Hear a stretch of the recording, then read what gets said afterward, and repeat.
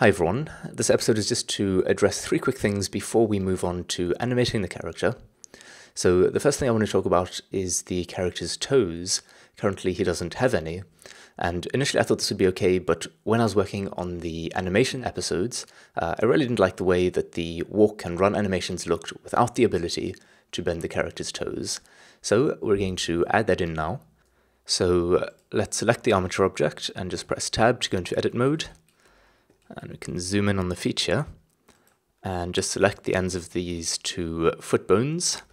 And from side view, I'm just going to press Z to go into wireframe mode so I can see what's going on a little better. You can then press G and Y to just move these bones back along the Y-axis, and then E to extrude them out to form the toe bones. Now let's select each of these. Go over here and just rename this toes.L. and the right toes will be called, of course, toes.R. Alright, now selecting the mesh object, let's go into the object data, and we've got all of these vertex groups here, each of these corresponding to one of the bones. If you remember, these were created automatically when we parented the mesh to the armature, but now, since we've just added these bones in now, after having already parented it, we're going to have to create these toe vertex groups manually. So just press the plus icon to add a new empty group over here. Double click to rename that. Let's call it toes.L. Make sure the name is exactly the same as the name of the bone, otherwise it's not going to work. And then let's add in a second group and call this toes.R. Alright, quickly going to edit mode on the mesh here. Let's just press Ctrl R and add in a new loop cut, somewhere over here, just so we've got some more vertices to work with when we're assigning weights to the toe bones. Okay, now let's select the armature and press Ctrl Tab, or use this little menu here to go into pose mode. And now we want to go into weight mode on the mesh, so let's select the mesh and press Ctrl Tab. We're now in weight paint mode, and because we were in pose mode previously, we can select the bones. And you can see that the foot bone currently has all of the vertices of the foot assigned to it, while the toe bone has got no vertices assigned to it. So let's fix that. Let's select the foot bone here, and then press Tab to go into edit mode on the mesh. And we're just going to select all of these vertices here and just remove them from foot.L. So we can see now this only controls the back part of the foot, and then selecting the toes, we can go into edit mode again and assign those vertices to the toes. So now we can waggle the toes a bit. Currently it's not deforming very nicely at this sort of split over here. So what we can do, if we go into edit mode again, let's just select this edge loop. Let's alt-right click to select the whole edge loop. And then with the toes vertex group selected, let's set the weight to 50%, so just 0.5, and assign that there. So that's turned green now. And then selecting foot.L, we can select the other edge loop and just assign that to foot.L with 50%. So now, if we try this out, the deformation should be a little bit smoother. It's not perfect, but you can play with that if you want to get a little bit better, but for our purposes, I think that's going to be just fine. So to undo the rotation we've made on the bones here, let's just select them all and Alt-R.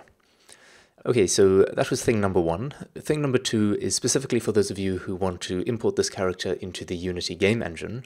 There are a number of requirements for our rig to be considered humanoid, and at the moment there's just one that we're not meeting, and that is that the foot bone needs to be parented to the leg bone.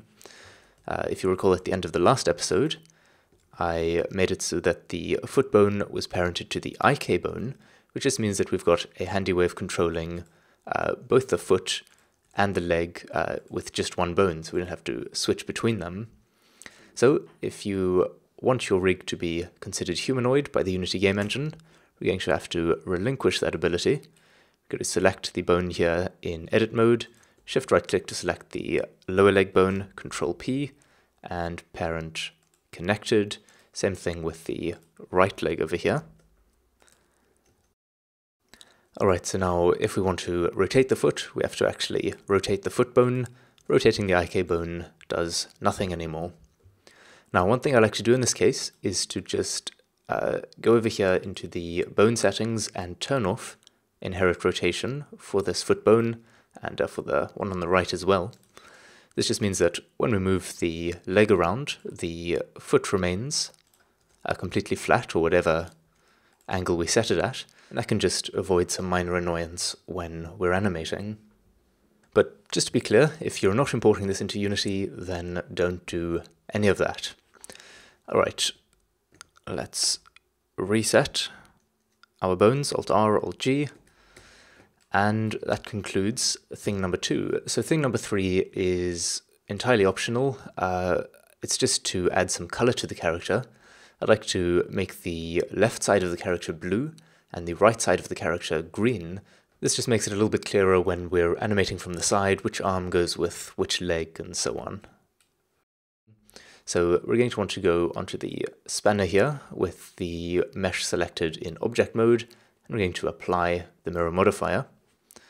And then going into edit mode, let's just select everything on the left of the character, or rather on the character's left.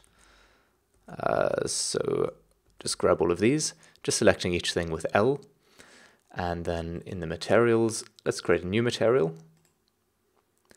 and you can set this, I can't remember if I said the left would be blue or green, but it doesn't matter.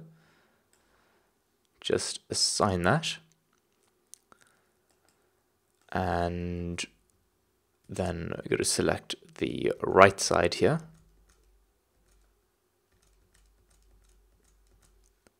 Okay, create a new material for that. Set this to green.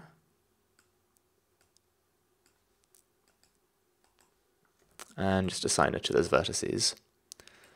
Alright, we can maybe just make the rest of the body here, I don't know, maybe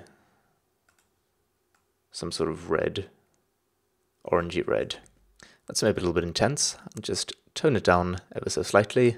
Something like that should be good. Yeah, that looks nice. So that is everything for this episode. Until next time, cheers.